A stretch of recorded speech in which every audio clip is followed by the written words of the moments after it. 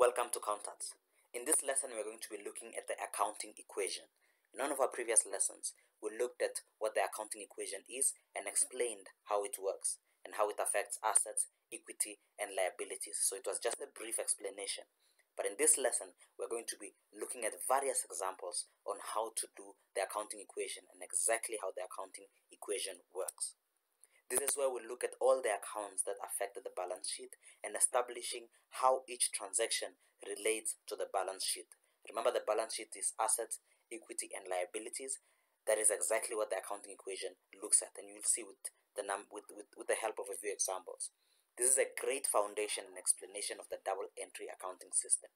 So if you do not understand how the double entry accounting system works, or you'd like to understand more, the accounting equation will be a great foundation to help you understand that better. So let's take a look at these examples. We know that the accounting equation is assets equals equity plus liabilities, and that is exactly how the balance sheet works. Our total assets have to equal our total equity and liabilities. When we look at transactions, we'll see how that must balance with each transaction that takes place. So remember, we said in our previous example or in our previous lesson that assets is what you own, your equity is the owner's claim to the business, and the liabilities is what you owe, or the liability or the obligations of the business. So that is what we have to remember with each of these three, knowing that what assets are, what equity is, and what liabilities are. So let's get right ahead with our example. The first transaction tells us that the owner deposits 50,000 rand into the business. The owner deposits 50,000 rand into the business. When the owner deposits 50,000 rand into the business, the first question is, what are the two accounts involved there? Well, the first account involved is bank, because there's money coming into the business, and the second one is capital, because the owner is depositing money into the business. That means he's investing in the business. So we have bank and capital, and that's the thing with the accounting equation. You have to know what accounts are involved. Then you'll be able to know what affects assets, what affects equity, and what affects liabilities. So if you do not know where do we put bank? Is it assets, equity, or liabilities? Or where do we put capital? Is it asset, equity, or liabilities? We have a lesson specifically explaining what assets are and giving a few examples on those, and what equities are and what liabilities are. And we've given examples for each, so you'll be able to know where to plug this number. So if you'd like to check that one out, you can click on the link on the top right of the screen or in the description below. But now that we know it's bank and capital, we know that bank is an asset as per our example, our previous lesson that I've just referred to, and we know that capital is equity, goes under the equity section. So bank, sometimes they can call it cash. So if you call it cash or bank, that's still fine. So we put plus 50,000 rand.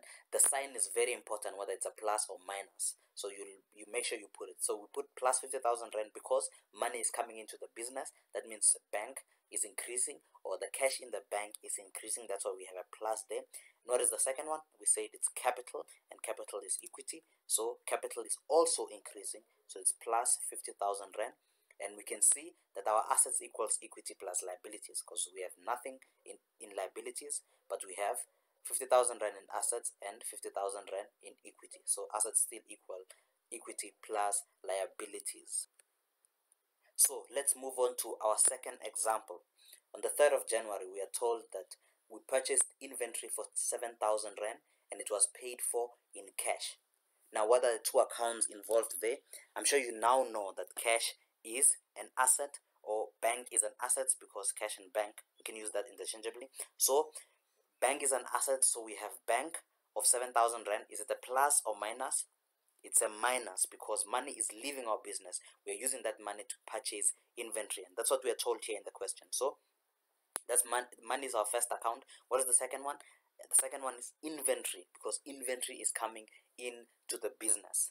So we were going to have bank and inventory. So we know that bank is an asset. What is inventory? Is it an asset, equity, or liabilities? Well, if you guessed asset, then you are correct, because inventory is an asset. Now, a trick with the accounting equation, if you do not understand or knowing what accounts are involved, you always ask yourself, what did I buy and what did I use to buy it, or what did I buy it with? So what did I buy, or why did the money go out, and what came in? or what was I paying for? Then you'll be able to figure out, oh, money went out, so that's bank.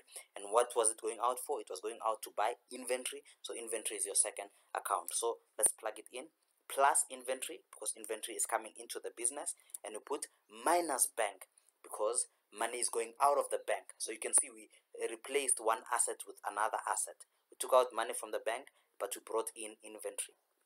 And that's how the accounting equation is. Just figuring out what is an asset, what is equity, and what is liabilities, and ensuring that they still balance. Because if you add all your assets and add all your equity and liabilities, they still balance. Asset is still equals equity plus liabilities. So we have 50,000 rand on the asset side, 50,000 rand on the equity side, nothing on liabilities. And of course, the 7,000 rand cancels each other out with the 7,000 rand, because it's an asset coming in and an asset going out with the same amount. So let's move on to the third transaction. On the 7th of January, we bought equipment for 120,000 rand by form of a long-term loan. So what happened here? What did we buy and what did we use to buy it? We bought equipment. And what is equipment? Equipment is an asset. So we're going to put it in the asset section. And then what did we use to buy it? We used a long-term loan. What is a long-term loan? Well, look at the descriptions for assets, equity, and liabilities. Loan is what we owe. So it's a liability. We owe the loan. So if we use the loan to buy equipment, it's going to be under liabilities. So we put plus equipment 120,000 rand, because equipment is coming into the business. And then we go to liabilities, we put plus 120,000 rand. Why is it a plus? Because our liabilities are increasing. That means we are owing more. We're owing 120,000 rand now. Again, you ensure that your assets still equals equity plus liabilities, and that is correct, because we have 120,000 rand on the asset side and 120,000 rand on the liability side. We have nothing on equity for this transaction. Let's move on to the next one. On the 15th of January, we bought inventory for 10,000 rand on credit from the suppliers. So this time we bought inventory again, but we did not use cash. We bought it on credit. That means we owe our suppliers. So what are the two accounts? Well, the first one there we have is inventory. So we're going to put inventory, and it's an asset. It's coming into the business, so it's plus. And then we have our accounts payable. Why do I call it accounts payable? Because when we buy inventory, whenever we buy merchandise or stock or inventory on credit, it goes under accounts payable or creditors control. So the terms, one of those two terms you may be using, and we're buying it from our suppliers. So that's what we do. So we've got plus to inventory, 10,000 rand. Inventory is coming in, and what did we use to buy it? We bought it on credit. So plus 10,000 rand accounts payable. Why is it a plus? Because our liabilities are increasing. We are owing more. So the only time liabilities will be a negative is when we are paying it back. Let's move on to the fifth one. We are told the depreciation for equipment for the period was 1,200 rand. 1,200 rand.